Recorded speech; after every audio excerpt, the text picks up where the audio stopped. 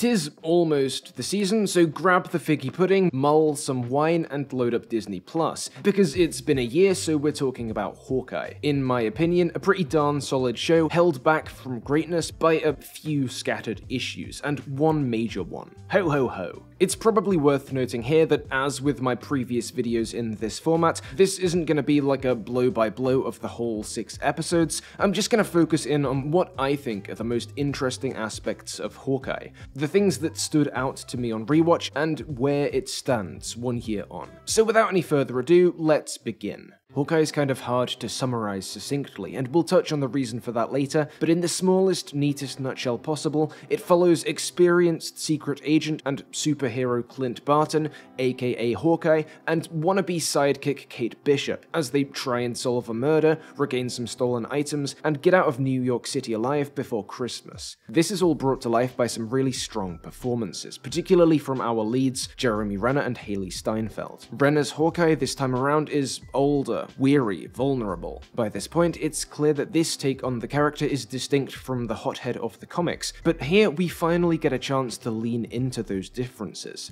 Renner initially gives us a repentant family man, struggling to move past the darkness that overtook him during the blip. Ronin was vicious, unrelenting, near superhuman in his grief-driven frenzy because he had nothing to lose. Clint does. That makes him more reluctant, more cautious, and weaker. Renner lets us see just how much pain this hero's in, emotionally, but also physically. It's hard to say if this, the humanity of Hawkeye, is better realized here than previously, or if that's just down to the increased screen time, but either way, it makes for a good watch, and helps to distinguish this character, this show, from the rest of this now crowded genre. And the depth here makes his journey to the costumed, trick-arrow-shooting superhero we see at the show's end, who embraces both his limitations and the symbolic power striving to overcome those limitations generates, really satisfying. Steinfeld's great as Kate here too. Marvel's introduced a whole bunch of new characters in Phase 4, and I'm racking my brains to think of one I like as much as Kate, but I got nothing. That's partly thanks to the writing here, of course, but the performance is great too. You can tell Steinfeld isn't just here for the paycheck, that she's having fun with the role, and that fun carries over to the viewer. There is one issue I have with Kate here, that's the way this story tries to pass off her wealth and privilege as like a character flaw and then never resolves this properly, so that's weird. I've actually talked about this before, way back like a year ago in more depth, so go check that video out if you want a better picture of what I mean here. Other than this though, Kate's a great addition to this world, and Steinfeld shines. A lot of the minor characters are really solid too. Swordsman is a lot of fun. I'm a big fan of the way the whole red herring, mysterious mastermind angle falls away toward the end, and we realize Jack's just a big doofus being manipulated alongside everyone else. Tony Dalton's performance is great because you can watch any one of his scenes from the first 4 episodes or so, and see both of these angles simultaneously, the Machiavelli and the goofball. Florence Pugh's Yelena Belova so consistently steals scenes you'd think she was playing Black Cat, and there's a real sense that she's matured since the events of Black Widow. Just not too much. Elena is the perfect blend of mother and villain. Grills just seems like a cool guy, and the best side character of all is, of course, Lucky. Hey! Hey! Down there. I'll admit Echo didn't fully click with me, but that's probably as much to do with the way her story's sort of peripheral here as it is anything else. More on that later.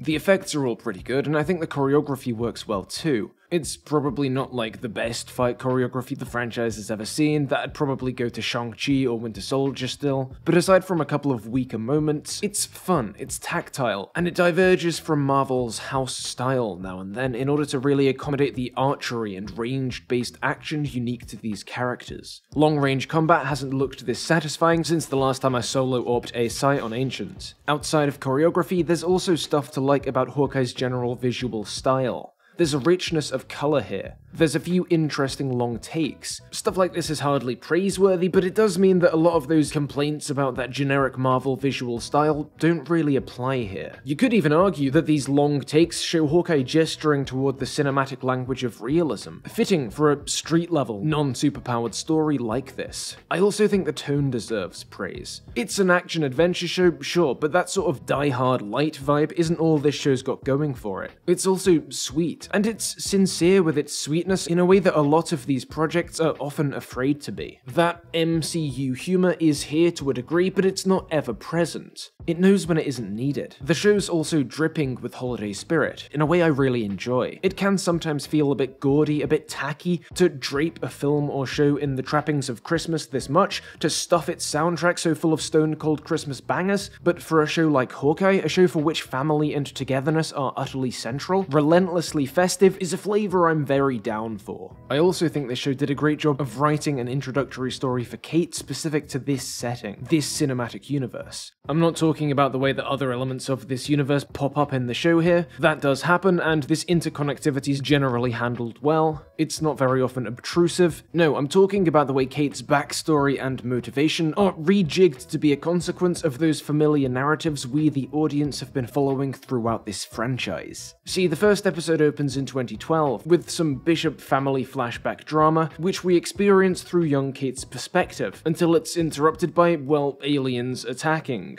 It becomes clear this is all happening during the events of Avengers 1. Kate's alone, terrified, but then she sees Clint, and this, well, I'll let Kate explain herself. When I was younger, aliens invaded, and I was alone. And I was terrified, but then I saw you. Fighting aliens with a stick and a string. And I thought, if he could do that, then I didn't have to be scared.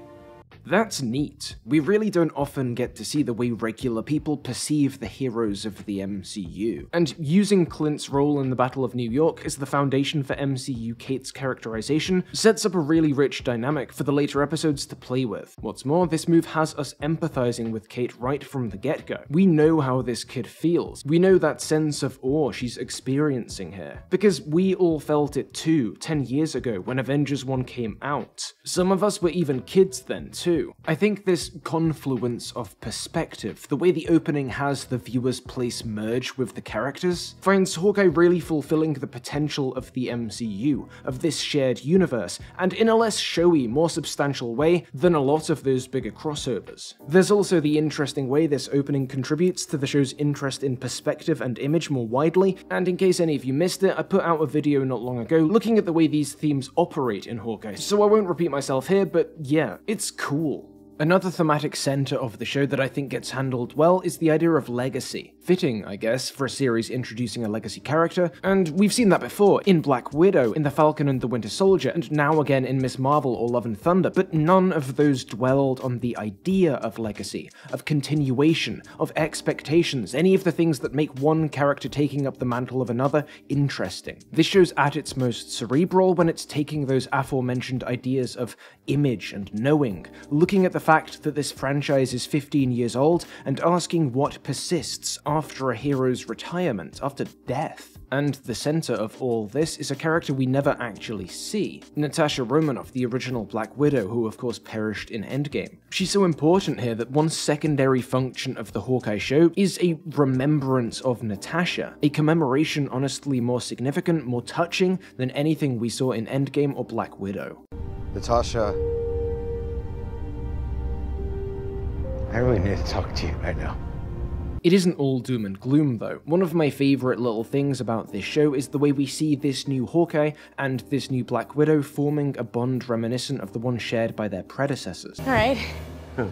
Best shot you ever took? The one I didn't take.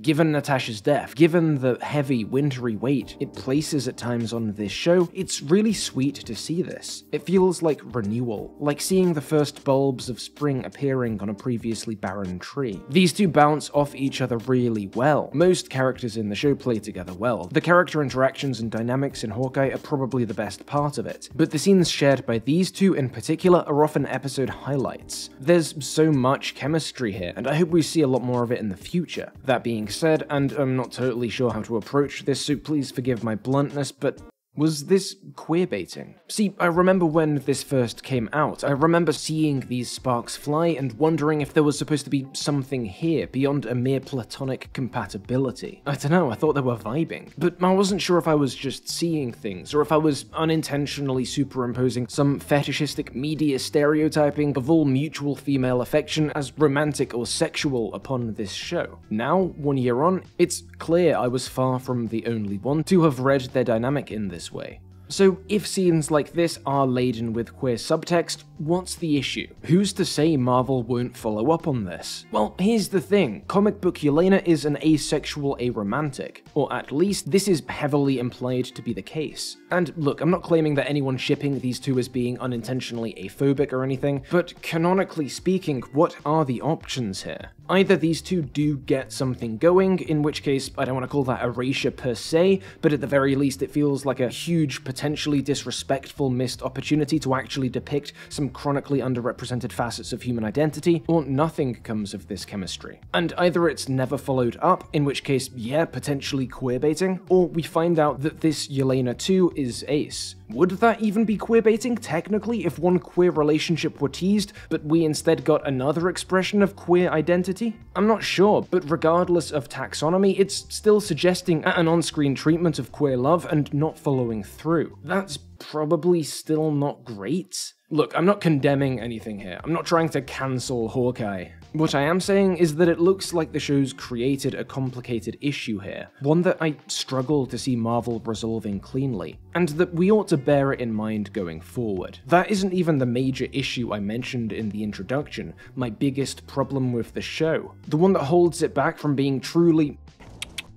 It is probably about time we got to that though. So here it is. There's too much plot here. Let's take stock. What have we got going on in these 6 episodes? Well, we've got the main 2. Kate's investigation into her family's dodgy dealings, the murder, the crimes, and Clint's quest to put the Barton family ghosts back to bed and get home before Christmas. There's also the whole Echo backdoor pilot, the storyline around Maya leading the tracksuits, trying to track down Ronin to avenge her dad, then finding out Kazi and Kingpin were also to blame, and getting her revenge on them. Add to this Yelena's quest to avenge her sister, her eventual reconciliation with Clint, and that aforementioned lingering remembrance of Natasha Romanoff, and you've got yourself a pretty stuffed show. There's a lot of overlap here, obviously, but I think it's fair to say that those 4 areas of Hawkeye's narrative can be thought of as major, largely distinct strands. And that's before we get to the, I guess, subplots. Stuff like the LARPer's journey from park cosplayers to undercover assets, or the slow-burning build-up to the secret big bad. Here's my take. This is too much, at least for a 6-episode series. Maybe across 9, 8, even 7 episodes, this could have come together properly, but as it stands, Hawkeye's just that little bit overstuffed. It's taking a lot of shots, and it's hitting a lot of targets, but because of this, none of them are quite bullseyes. And this becomes very apparent in the last 2 or 3 episodes, and particularly the finale. Pacing speeds up. Beats don't get to breathe in the way they used to. Things start making less sense, or at least fewer explanations are given. We swing back and forth between parallel stories, which begin to feel less and less connected. It isn't bad, and I wouldn't even call it messy per se, but it does start to feel a bit unfocused. And if you've seen this show, I'm guessing you know what I mean by this. Kingpin's a good example. He's only introduced at the end of episode 5, in a snippet we see in full at the finale's opening. After this, we only see him toward the episode's end, attacking Yelena. We get a brief, confusing fight between him and Kate. How strong is he? Is he invulnerable? Why isn't he trying to kill her? And then he limps off to set up the Echo solo show. What a surprise. There's been a lot of criticism around his role in this show, more on that later, and one common refrain is that he shouldn't have been a big reveal. He should have had a place in the show all along. The thing is, though, there's barely room for him in the show as is. With more episodes, or with less crowded episodes, I'm sure Wilson Fisk would have been built up better. We'd have a better sense of who he is now, what his aims are, and why he does what he does, but there just isn't space for that amidst the clutter. I think the reason I didn't fully get into Maya's story is similar. She's only really a presence in the story from episode 3 onward, and the last point at which her story overlaps meaningfully with Clint or Kate is in episode 5. After that, she's finishing up her side of things more or less independently, but we really haven't been given much reason to care about her journey in the preceding episodes. We get a small handful of childhood scenes, a perfunctory, standard issue orphaning, and that's that. The most involving aspect of Maya's role in this show as it stands is the harsh light she shines on Clint and his dark Ronin legacy, and so she makes a compelling foil for our twin heroes around the show's midpoint, but her more independent role in the finale, all but severed from our protagonists, isn't nearly as compelling, because her role in the preceding episodes hasn't been big enough, developed enough to redeem her criminality, or to set her up as a third protagonist. There are more examples you could give, like, I don't know, the LARPers. Structurally, they fulfill a broadly similar role here to that of the building's residents in the Matt Fraction comic run this show is very loosely adapting, but again, there isn't enough spotlight to go around. So whereas their comic book equivalents became a sort of community, a representation of what Clint did all this for, the LARPers are, at most, a fun oddity on the peripheries of this story. Again, I could keep going, but I think I've made my point. The sad part is, there was an alternative here, a pretty obvious one. Hawkeye could have cut one of these plotlines. The most obvious chopping block candidates, the ones that had best preserve the general shape of the series we got, are of course the Echo/Kingpin story, or the Black Widow's one. But to be honest, I think this show, the Hawkeye show, could have worked with any 3 of these 4 plotlines. Cut out Yelena, and the whole story revolves around the investigation of the Bishop mystery, while our heroes try to avoid the Ronin hunting TSM. Tracksuit Mafia, that is, not Team Solo Mid. Soon enough, our heroes discover that both of these, the carrot and the stick so to speak, are 2 prongs of the same narrative fork, that they're umbilically linked through Yelena and her shadowy boss. In this version of Hawkeye, the focus narrows from legacy and perception more widely to the tarnishing and recovery of legacy. How we uncover the sins of the past, and how we atone for them, or fail to. Redemption and damnation. In this version, we'd get more Fisk sooner. In this version, there's room for Maya to be developed, for the show to involve us in her story. Or cut out the Echo/Kingpin story and you're left with Kate looking into her family stuff and Clint seeking down the suit and the watch, which in this draft of the story are probably mixed up with Yelena, as a gambit by the latter to draw Clint out into the open. The overlap here would be that both Yelena and Yelena are working with a shadowy backer, still Kingpin, but we wouldn't ever actually see him, until perhaps a post-credit stinger for a Fisk-oriented second season, but that's optional. A cleaner way to trim down this side of the story might even be to nix Kingpin or Echo, but not both. Keep the show largely as is, but either have Kazi and Maya acting more or less independently of the TSM's rotund backer, or sub them out entirely for good old Mr. When I was a boy over here. If you wanted to get more radical, cut Kate entirely. I can't imagine I'd have enjoyed a Kate-less version of Hawkeye nearly as much, but a laser focus on Clint as he atones for all that Ronin-ing, as he comes up against Echo, Yelena, and Kingpin, and maybe even the red herring of Sloan Limited and Jack Duquesne, that's still plenty of material for a well-balanced 6-part series. It'd be less concerned with legacy and image, more a character study, a deeper dive into what Clint's type of brittle humanity means in this world of Black Widows and hulked-out crime bosses, how he overcomes it to become superhuman. The show could even work on a basic level without Clint. That is more feasible than it sounds. One way to do this would be to introduce the idea that after Endgame, after the mass battle where the tons of people involved saw Clint in the Ronin suit, word got out to villains particularly in the know, like Kingpin. See, Clint reached a fragile understanding with him though, an understanding that if anyone came for his family, Ronin would be back with a vengeance. This is all off-screen before the show starts, we'd learn about it from Echo or Fisk as the show wears on, so no Clint, but the first episode plays out the same way from Kate's perspective, with one change. They don't see it isn't Clint in the suit, at least not yet. So the TSM, Kingpin, all Clint's old enemies start to tear the city apart looking for Kate, not realizing she's not Clint. Even Yelena comes a-looking on that same contract, and the show plays out from there. Kate trying to get to the bottom of her own family shenanigans while fighting off the enemies of her idols, including foe-turned-ally Yelena, until she realizes that both sides of this are more connected than she had thought. This had reached the real Clint eventually, so maybe he turns up in the last episode or two to help clear things up. And this, more so than any of the above, would be a fairly different show, with its own flaws, probably many of them. It probably wouldn't be better than the version we got, it'd probably be way worse, but it's worth considering as a thought experiment, because I think the fact that you could cut Hawkeye from Hawkeye and still have a recognizable story illustrates just how much there is going on here, how many points the narrative is orbiting. To be crystal clear, I'm not criticizing the existing show because it didn't do any of these things. I'm criticizing it because it's overstuffed, and I've thrown out these trimmed down pictures as evidence of this. Obviously, in any of the above scenarios, you'd have to do a lot of rejigging beyond the details I mentioned, but I think all of them work conceptually, and all of them are a lot more focused than the show we got. And just to reiterate, the version of the show we got works too. It's a bit too busy, the pacing falls apart a bit, but it is fun. And as we explored in that last Hawkeye video, it's able to use all of these elements together in interesting ways. To me though, the show we got is flawed.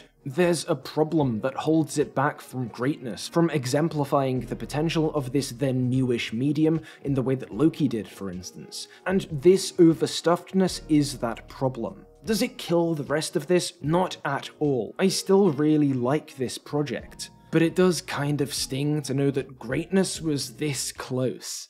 But hey, I get called a shill when I'm too positive about the MCU, so let's balance that mild praise out with some minor miscellaneous gripes, because I know the internet loves that. There are points when this take on Hawkeye feels kind of incongruous with what we'd seen before in the MCU. I'm thinking primarily of his arsenal of trick arrows, which, barring like a USB arrow, some explosive arrows, stuff like that, we'd seen in none of his other appearances. And the show never treats it like it's some new tech he'd recently got his hands on. If anything, it's the opposite. It seems like we're seeing a world-weary secret operative forced to crack open his old box of tricks one last time, and that's a fun way to frame it, but it is probably one which would have worked better had we seen goop arrows, or growth arrows, or acid arrows, or any of these other really nifty little things at any point in the last decade of Hawkeye appearances. But we really didn't see much of this at all. It wouldn't have been hard to add some sense of progression to Hawkeye's style and arsenal across his previous appearances in the franchise.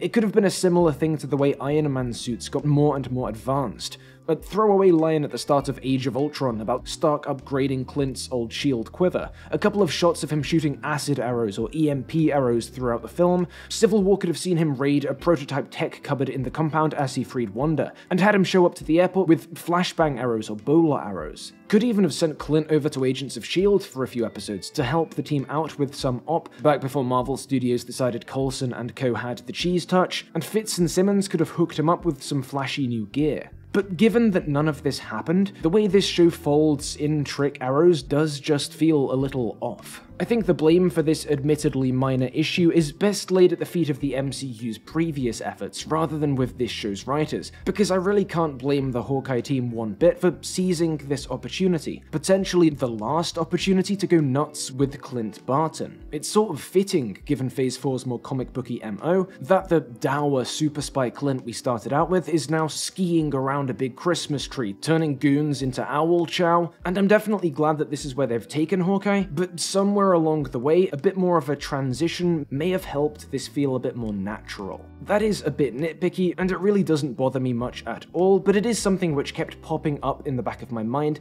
as I rewatched these episodes, so hey, now you get to hear about it too. This is also a shining example of the elongated movie problem a lot of people have with Marvel's Disney Plus shows. These 6 episodes are totally serialized, and do often feel more like one continuous blob sliced up fairly arbitrarily into 6ths than they do, you know, television episodes. This is something you could say about a lot of these projects, but arguably not to this extent. With something like Moon Knight or Loki, it's all one ongoing narrative, but each episode has something of a unique identity. For instance, with Moon Knight, the Cairo episode fed into the Tomb Raider episode, which fed into the Duat episode. In Loki, the Sleuthing episode went into the Lamentus episode. Then we had the TVA Escape episode, the Void episode, and the finale at the Citadel. Maybe this is slightly cope, but to a point, these projects managed to differentiate their chapters aesthetically and tonally, if not narratively. Hawkeye, though, it blends together a little more.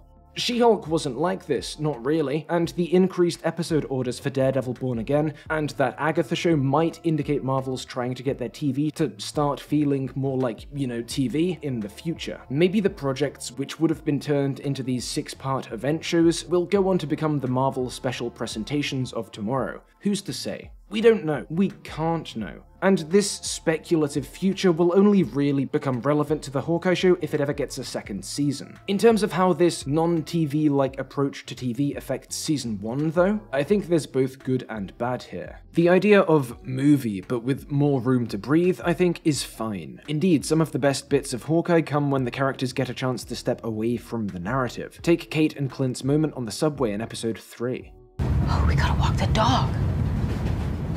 You're not wrong. He's been cooped up all day. Probably should walk the dog. What do you think?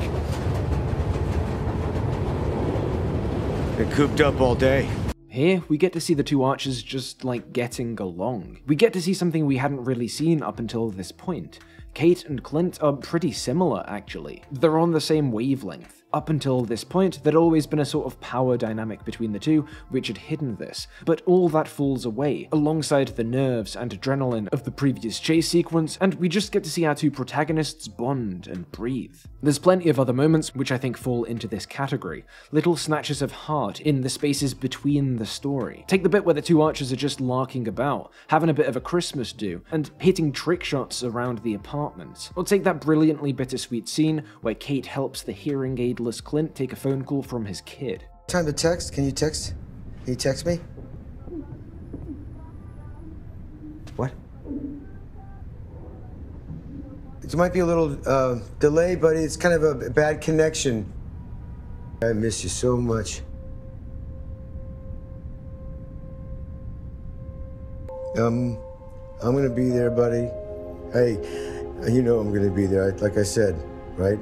Honestly, you can keep your Kingpin and your trick arrows. This scene clears all that for me. It's just a really poignant way of having Kate learn why for Clint, this whole situation isn't the exciting romp it is for her. It's wrecked his plans, and it's torn him away from his family, the one thing that brought him back from the precipice. She experiences this, and we do too. To be honest, there's plenty more moments like this, and I guess even if this had been done as a movie instead, any one of these scenes may well have made the cut, but I really doubt all of them would have done. The flip side, of course, is that this extended runtime is probably partially to blame for the overstuffedness of Hawkeye we talked about earlier. I don't think such a crowded, multipolar narrative was always going to emerge once the Hawkeye TV project had been given the go-ahead, but I do think there's some parallel timeline to ours where this was a movie or a special presentation, and in that timeline, the writers probably did nix one of these storylines. And I think it's possible that even in our timeline, some Hawkeye movie spec script or draft may well have been used for the basis of the show we ended up getting, and one of these storylines, probably either of the Echo or Yelena ones, was written in to pump it up from film length to series length. Honestly though, that's some pretty heavy speculation on my part, so it's probably not worth thinking about any longer. Suffice it to say that this probably could have been a movie instead. That might have been a better route in some respects, but that also would have meant losing a fair deal of what made Hawkeye Hawkeye, and what made Hawkeye good. And at the end of the day, we got what we got. Maybe formally it was a bit of a mixed bag, but since none of us have time machines and keycards to the Marvel Studios headquarters, we'll just have to appreciate the good parts of that mixed bag and accept the rest. Of course, typically that sort of approach isn't what the internet's best at, especially not the corner of it which likes talking about superhero media. 1 year on, you don't really tend to see people fondly reminiscing about Hawkeye, about this enjoyable yet flawed holiday romp. You don't see a lot of people discussing the character dynamics, the slow, satisfying way the show builds Clint and Kate from strangers to partners and friends. You don't see much talk about the way Hawkeye also serves as a more heartfelt eulogy for Natasha than either Endgame or Black Widow. No, to be honest, you really don't see people talking about Hawkeye at all. And on the rare occasion someone does bring it up, 9 times out of 10, it's just Kingpin bad. Which, yeah, I can totally see why people might not love Fisk's appearance here, but not to the point that the other 2 hours 55 minutes of this 3-hour series should get totally memory holed. Case in point, the first time I really brought up the fact that I was working on this video in my Discord server, the first real response I got was someone asking how I felt about the utilization of Kingpin. That isn't why I'm writing this section, by the way. I wrote the above paragraph before any of that Discord stuff happened. It just goes to show, though, I'm not making this up.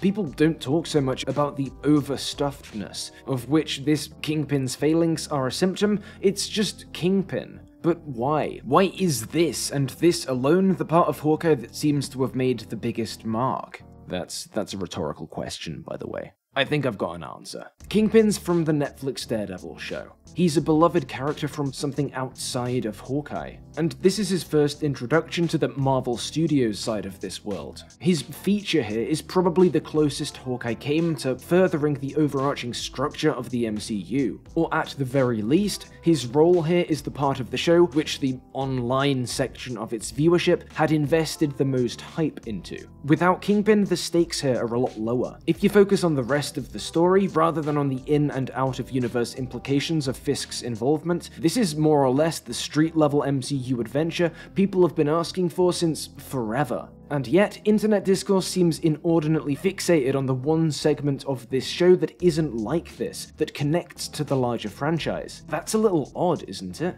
Maybe fans don't know what they want. Maybe there's a bigger divide than I'm granting between what fans want, what they enjoy, and what they discuss. I don't know, but I will say that I think there's got to be a link between the peculiar way this show seems to have faded away from the online consciousness, and the low stakes, relative of course to the world-ending threats common to these projects. And if that is the case, that probably doesn't bode brilliantly for the future of street-level Marvel. But I'm going to draw things to a close here, because holy god, this has been a long video. In conclusion then, Hawkeye isn't perfect. It's got a litany of flaws, some major, some minor. But in spite of all these, I really had a good time revisiting it. A better time than I expected to, and I liked this show when it came out. I probably would have had an even better time if I'd rewatched these episodes at a leisurely pace, on the sofa with some hot chocolate, some mince pies over the course of a week or so, rather than binging it at my desk on a rainy November afternoon. But sailor YouTube V, I guess. And the questions that we've been pondering for the last half an hour? How many storylines you can cram into 6 episodes? The function of the TV format? The success and potential of low-stakes storytelling? These questions largely remain after you finish watching Hawkeye,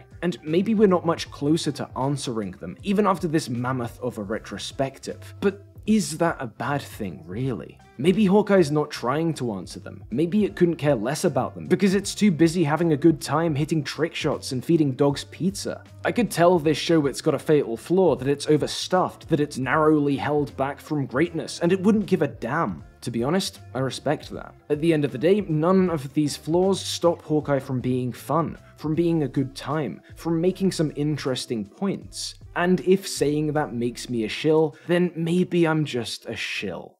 Yep, can't think of a better note to end on than that, so thanks for watching. Special shout out as always to my Patreon supporters on screen now, especially Strangefolk and Tig, and if anyone watching this wants to help me try and make ends meet while receiving a bunch of awesome benefits, consider joining up yourself from as little as £2 a month. Oh, and by the way, if the voiceovers sounded a bit odd in this video, I do apologize. I think I'm coming down with something, and I do not feel great. But yeah, farewell. I wish you all a very merry like and subscribe-mas.